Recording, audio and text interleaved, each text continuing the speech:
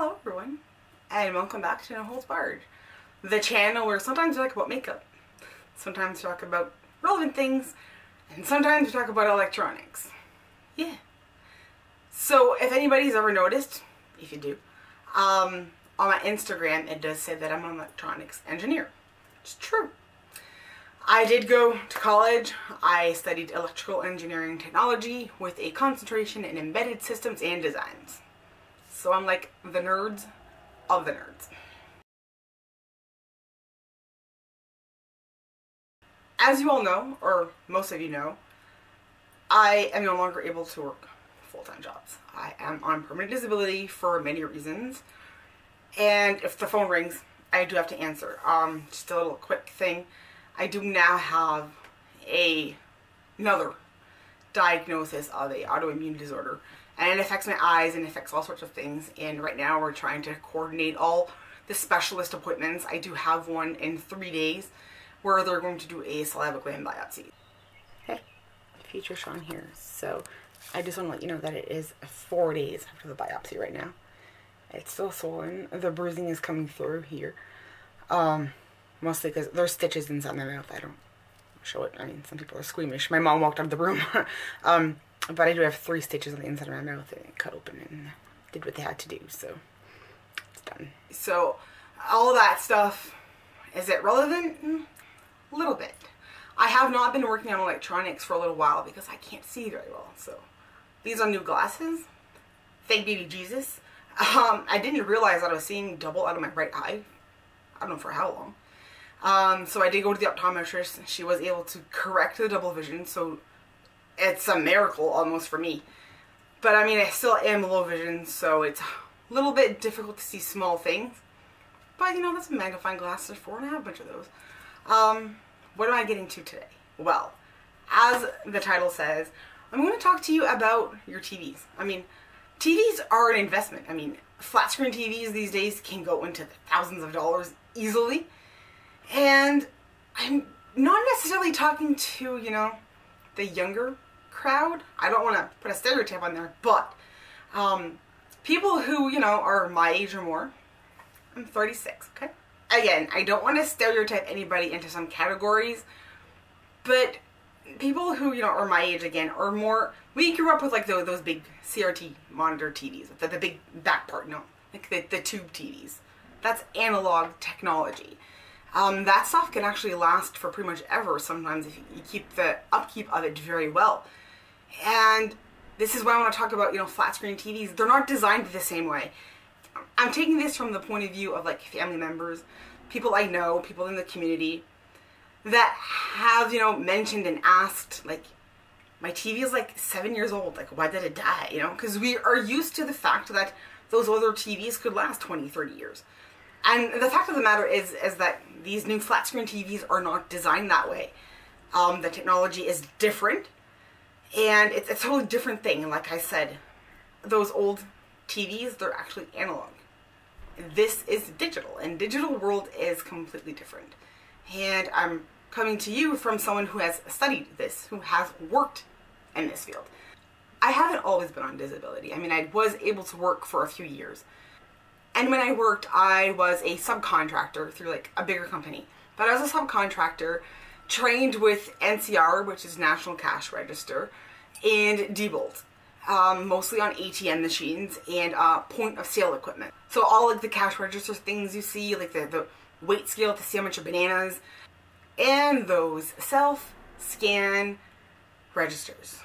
Oh, those were a pain in the butt to fix.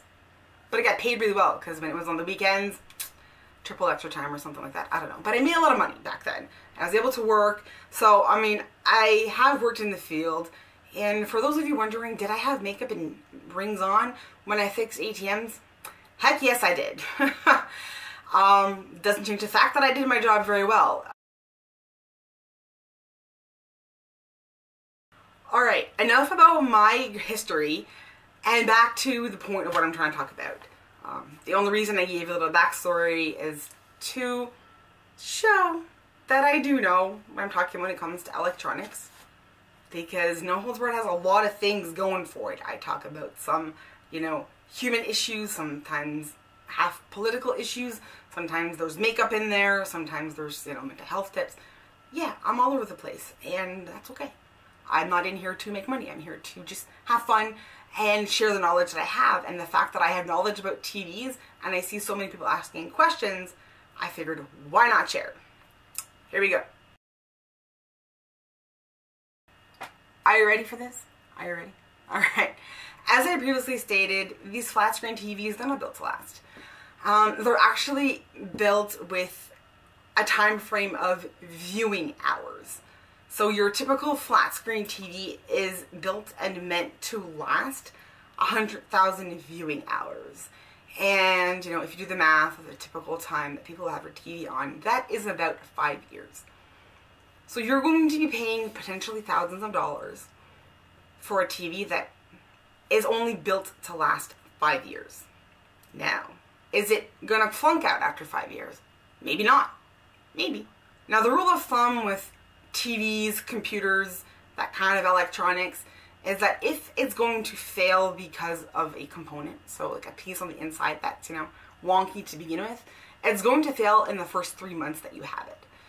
So if you've had something for a year or two and then something happens to it, it happens. But usually you're going to know if you're going to have difficulties with a particular electronic within the first few months of having it. Now that said, again, it doesn't mean that things aren't going to happen, because there's various things that can happen.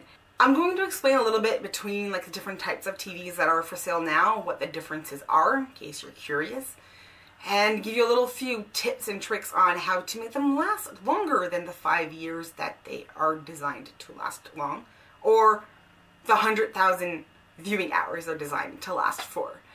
Does all this mean that the TV that you potentially paid thousands of dollars for is going to flunk out in 5 years? Maybe. Maybe not. It might be before. But it might be after. I do have a TV that I've had for almost 9 years now. And it's, got a little issues. Starting to have a little bit of issues, but doing pretty well. Just to make it a little bit clearer, because girls tend to get a lot of on for being engineers. I do have to, this is one of my books from school. And this one was from one of my favorite classes. It's my op-amp book. And op-amps are actually very important to what I'm going to be talking about today. So please stay tuned for the next part. I am not trying to make anybody feel like they don't know anything. It's just the internet. It's easy to find yourself with bad information.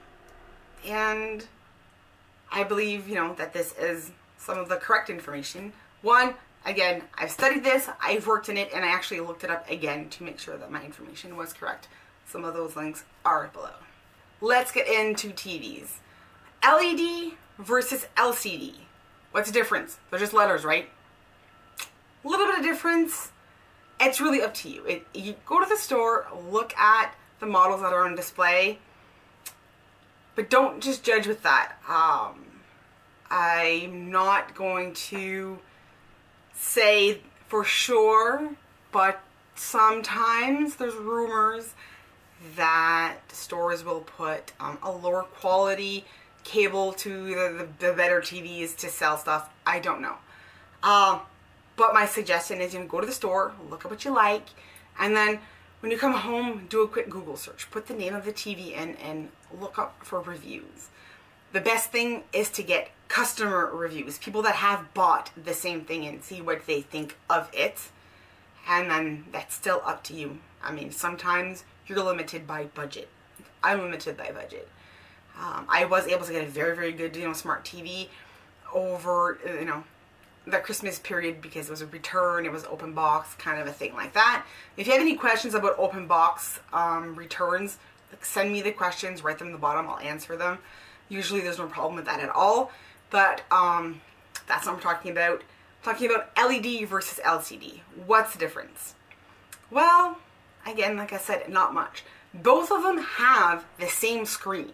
They all use an LCD screen. LCD means liquid crystal display. So the screen itself is the exact same thing. The only difference is the backlighting.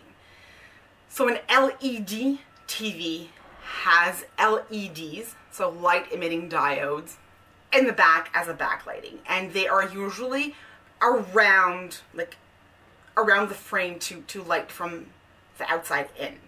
I do have a video somewhere back on my channel where I actually fixed a TV. Someone gave me a TV for free and I fixed it, and I tried to make a video of me fixing it. I'm still learning stuff.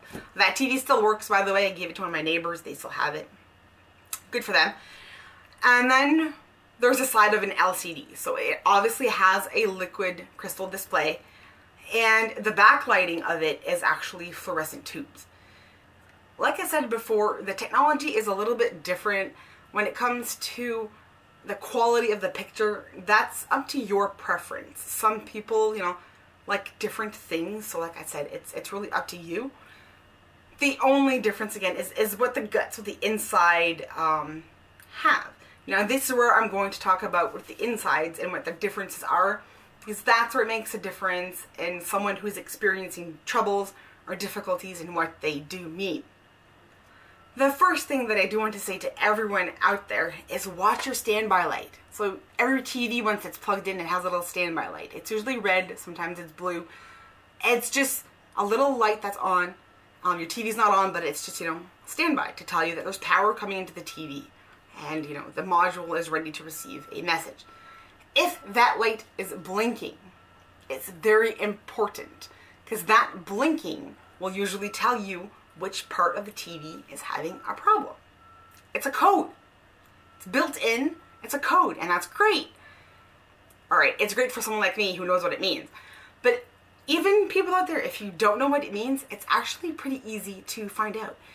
Google search the name of your TV, blinking light, and you'll have maybe not the first Google thing that'll come up, because they'll probably try to sell you a new TV in the Google search, but lower there will be links. And Reddit threads are great to find out what that means.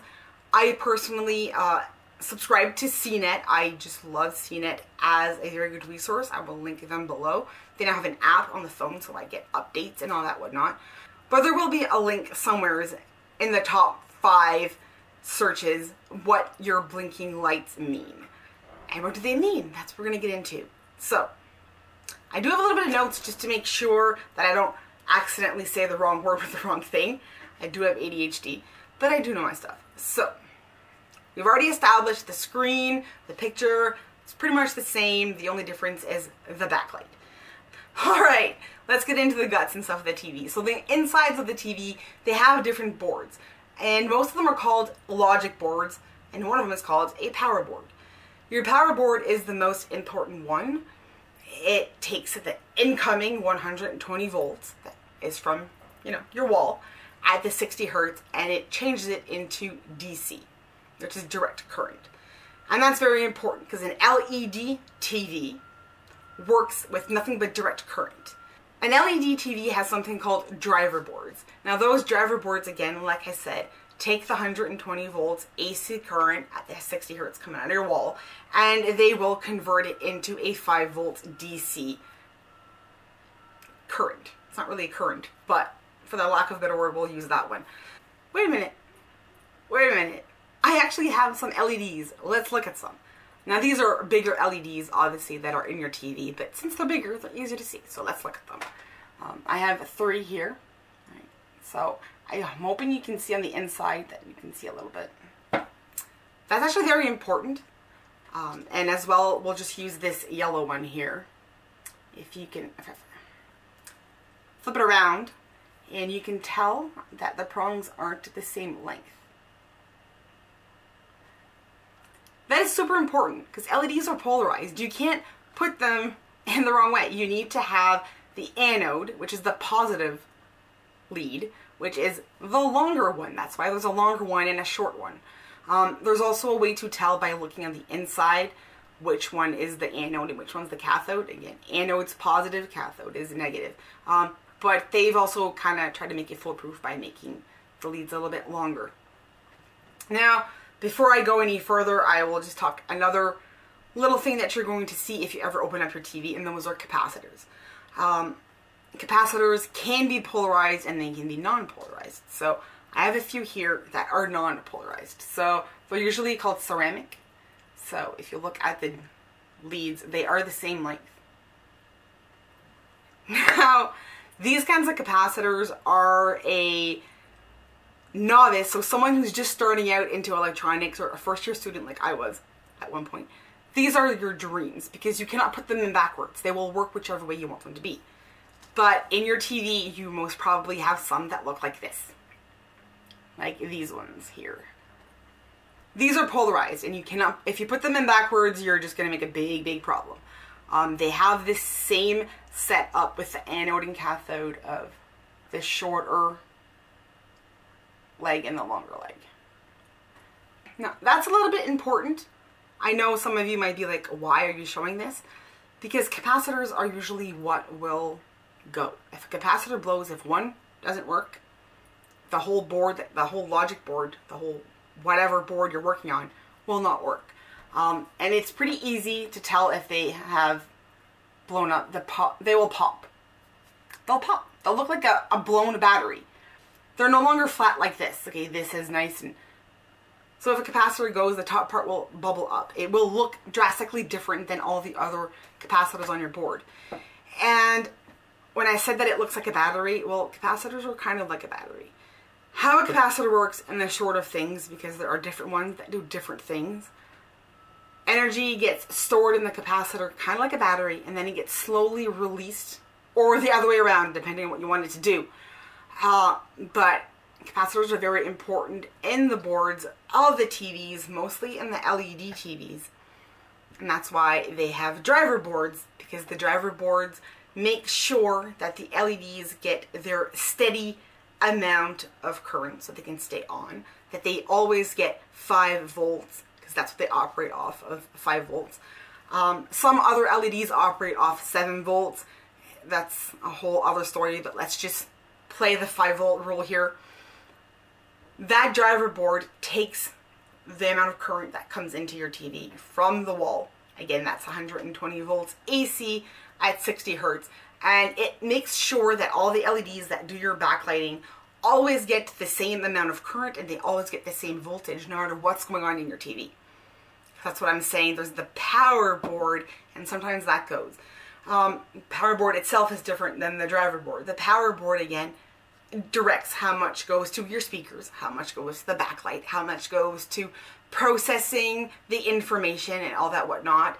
And sometimes heat is a factor. Actually, heat is a huge factor. This is a capacitor again. When you look up a capacitor, if you're going to look up the properties of a capacitor, they always have a temperature range that they can operate well between those temperatures. So extreme cold can make them pop or stop working, and heat can as well. But heat also affects their operation a little bit, and since we're talking about 5 volts, a little bit of a difference makes a huge deal when it comes to the circuitry of having 5 volts. So in the short of things, that is what the driver board does. The driver board makes sure that the LEDs that are your backlight in your LED TV always have the same constant current and voltage, so that they work at their best at operating, so that they all have the same strength. Because, you know, if you'd have 5 of them that were, you know, of a stronger strength than others, your backlight would be kind of weird. And that sometimes can happen, alright? If you happen to have an LCD TV and you have a corner that's always darker than the rest of it, then you have a problem with your driver board. Now, an LCD TV, they work with inverter boards. Now, this is where it comes into the stuff that I study. This is my nerd point. This is where I flip off and go Google gaga over the stuff. An inverter board, it takes the 120 volts AC current at 60 hertz that comes in under your wall, and it converts it to DC current, to direct current for every other thing that your TV needs to use, except there's another part after it that converts it back to an AC current in order to run the fluorescence for your backlight. So there's a little bit more components to that board. There's a lot more of these little capacitors on there because capacitors are a very big part of inversion. But make this simple as we can, that's the difference. An LED has driver boards. It takes the power, turns it into DC, sends it to all the LEDs. An LCD TV takes in the AC, and turns into DC for part of it, and then it turns some of it back into AC in order to do your backlighting.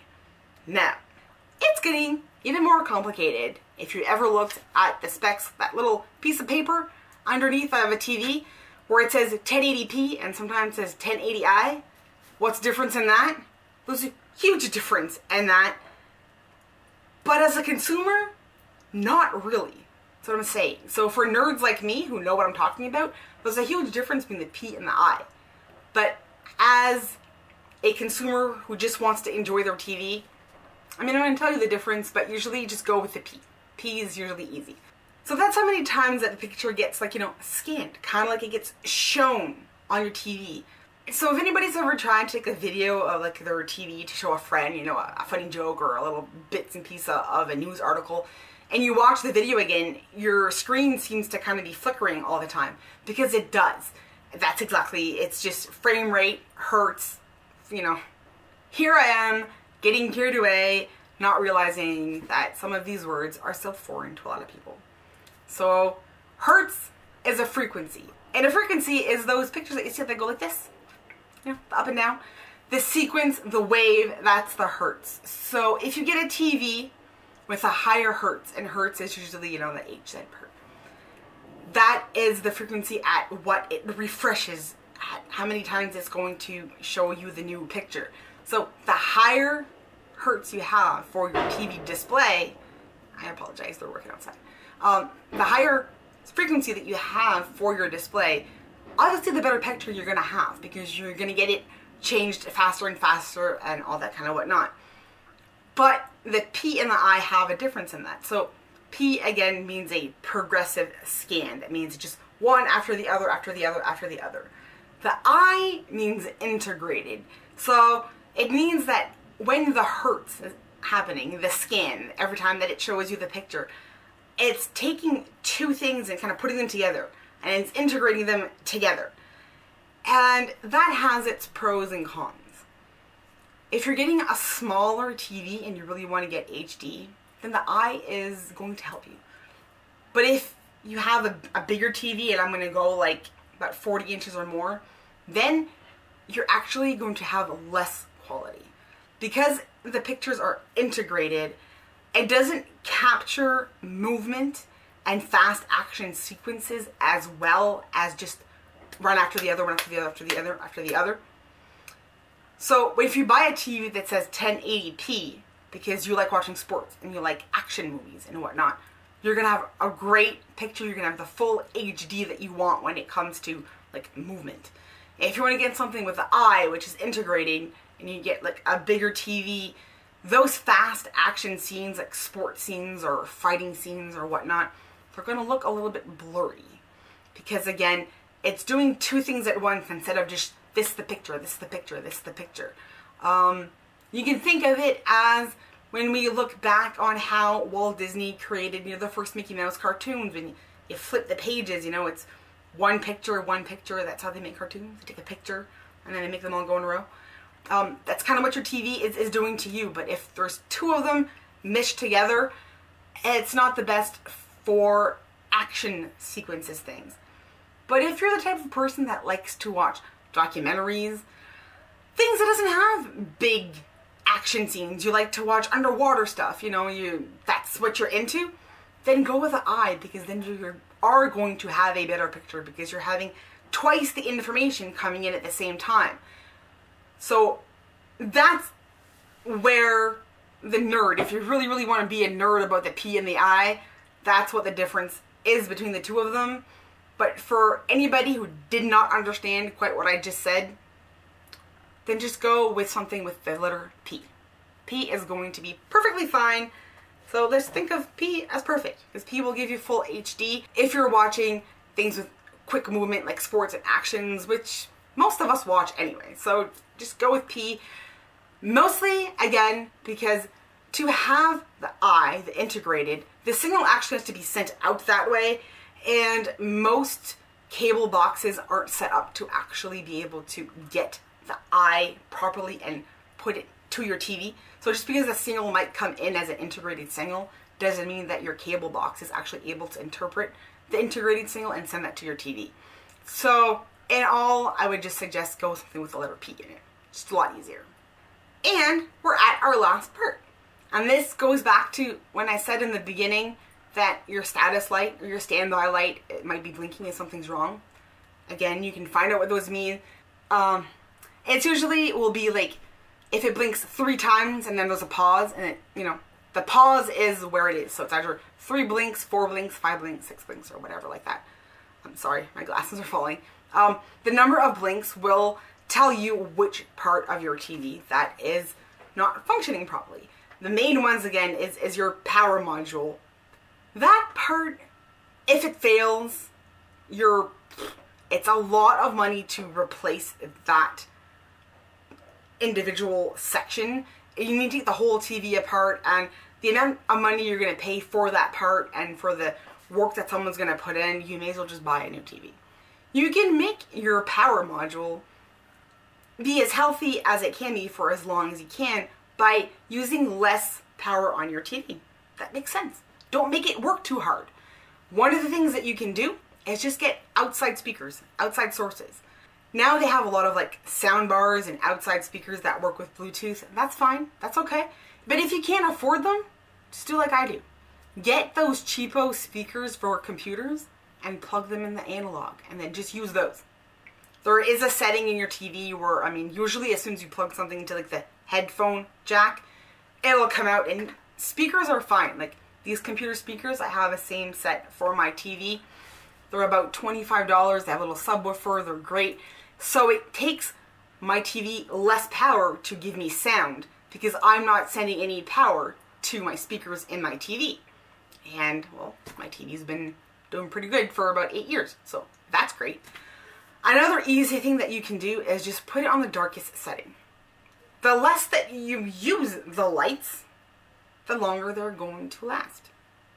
Mostly. That's not a rule of thumb though, but it makes a little bit sense. Don't make the power block, you know.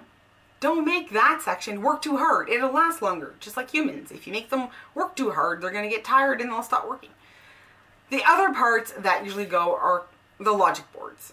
The logic boards, there's a few different kinds. One, there's the one that just gives you your picture. So if you have the P or the I, you know, it sends out the picture. That one, sometimes things will go awry. And when it does, it's usually a capacitor. Not always, but sometimes. Because there's also some sort of, you know, chip in there. That sometimes will just overheat and you just need to change the chip. It's actually not that hard. It should be about like an $80 job to change that up, depending on what chip you need. It's not that hard. And after all that, there's other logic boards that do different things. And the one that I'm going to focus on, other than the one that gives you your picture, is the one that controls your HDMI inputs. Because the newest TVs now, anything that's 2 years old or more, doesn't have a lot of the analog things. They're not there anymore. You don't have the red, white, and blue things in the back and the yellow, all that stuff. You only have like HDMI inputs. And HDMI, again, it gives you picture and sound in the same cable. That's just what HDMI does. And there's different versions, you know, there's 2.0, 3.0, whatever. But those boards, they process a lot of information, and sometimes that board gets tired. Sometimes that's the case. So your TV is going to be acting weird. So you're going to get lines or blinking or something of the sort. But your status light might not blink. Because there's not something wrong with the entire board. It just might be that particular HDMI port.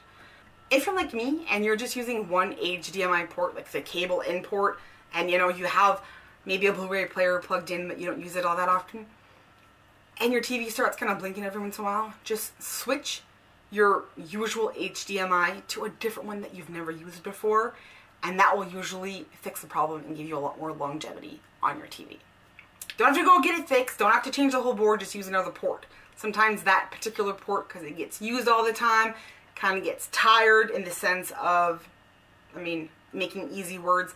Just use another port that you've never used before, and sometimes, most of the times, that'll fix your problem.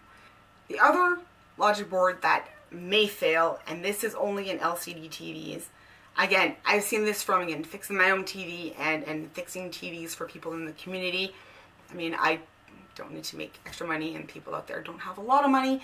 And sometimes if it's an easy fix of something like that, I will offer to fix their TV for free, because why not, alright? But that's a whole other story for a whole other day. So in LCD TVs, you have something called a Chawn board. That means it's your timing control board. I know that me telling you that it's a timer control board doesn't mean much, but it's very complicated to explain because a timer control board involves a lot of things called gates and whatnot, and you really need, I mean, you don't need to know that as a consumer. You just need to know that there's something called a Chawn board and an LCD TV. And when that one goes, that's when you have the lines across your TV, or you'll have a big black block. So if you turn your TV on and you're having difficulties that there's lines across, those black lines, or you know, half the picture's gone because it's black, most probably it is your Chawn board that is not working very well. And again, those aren't very expensive to swap out, as in time-wise. It's pretty easy to get to them, access them, and switch them out. But the part itself may be expensive, depending on the brand and how old your TV is and all that whatnot. Now, to wrap up everything I just said, there's a difference between an LED and an LCD TV only because of what lights the background. They both have the same kind of screen, which is an LCD screen, a liquid crystal display screen. An LED TV has LEDs, light emitting diodes, as a light source in the back, and an LCD TV has fluorescent bulbs in the back that light it from the back. It's pretty much the difference. Sometimes you'll have something with letters called P and I. To make things easier, if you see a P on there, you're fine. It's great for action. It's great for big movements. Sorry. Just go with the P that's on there. If you see an I, think about it a little bit, because I is, again, integrated, and it's not very good if you want to watch sports or action scenes, something with a lot of very quick movements. If that's what you're looking for, stick with something with the letter P. If you're getting difficulties with the screen, you're getting lines across, something's blinking, or what may be, check your status light if it's blinking. Again, the blink has a code. It has a pattern. You can Google what the patterns mean in order to know which part isn't working correctly. Again, a little trick, just switch your HDMI that you mainly use to an HDMI port that you have never used before. Sometimes, in an easy way of explaining this, those HDMI ports get tired of working if you're always using that particular one. And if you switch it to another one that you've never used before, well, it's not tired. It's got a lot of energy. It's going to work fine. Sometimes that's just the easy fix. Don't need to spend any money. You just use another one. Are they going to tell you that? No, because they want to make money fixing your TV. But I'm going to tell you because I like to save money. And then sometimes you will have something called your Chawn board, which is your timer control board. Basically, if there's big black lines across your TV screen and you have an LCD TV, your problem is your Chawn board, and you know what that means. So if you bring it to get fixed and they try to tell you all sorts of other stuff, well, go somewhere else. No, I wouldn't say that. But if you bring your TV to a repair shop and you say, there's something wrong with my Chawn board, they're going to assume that you know what you're talking about and will probably not try to sell you on a bunch of stuff that you don't need. There's always going to be someone out there that wants to take advantage of people. It's a thing. But I'm hoping that I gave you enough, a little bit of information that if there is something wrong with your TV, you'll have enough knowledge to just say the few key words, and that will tell the person who fixes the TVs that you might not be as dumb as he thinks you are, and they might not try to overcharge you, or what the case may be. With that, I want to thank every single one of you for tuning in. Again, you can subscribe if you want. If you don't, that's cool. Check out all the other stuff that I have. If you have any questions regarding your TV functions or anything like that, don't hesitate to ask. I will try my best to answer them. I am kind of a professional, actually, when it comes to this subject. Even though I wear rings and usually do makeup, I still have that knowledge in the back of my head somewhere. I don't know everything in the world, but I am at least able to help you find the proper websites in order to explain what's going on. So again, that you don't get scammed if you try to get your TV fixed. It was fun to talk about something different for once and to go back to what I love, because I enjoyed my time in college. I really loved it when I was working on that stuff. And again, I do that as a hobby now, and why not share this little bit of information, because the world of TVs is starting to get complicated and they're starting to get very expensive. And I understand that not everybody's rich. Most of us aren't. Most of us can't afford that kind of money. And we want to make our investments last as long as we can. So, thanks. And you guys have yourself a great rest of the week.